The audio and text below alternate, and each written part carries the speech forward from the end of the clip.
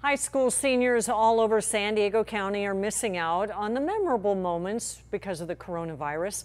So we want to recognize these students. 10 News reporter Steve Smith has the story of an El Camino track star in our senior spotlight.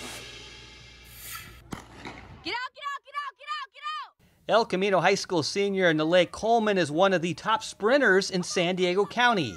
It has meant a lot for me to participate in track at El Camino, not only to keep me in shape, but also to build friendships that I can even call my own family. She's been a part of the Wildcat track team all 4 years, posting top marks in the 100 and 200 meters. To be ranked number 2 in the North County after only running one meet was really exciting.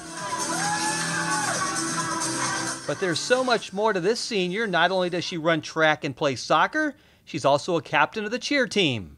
Being on the El Camino cheer team has let me develop my leadership skills since I was a 3-year captain and a 4-year cheerleader.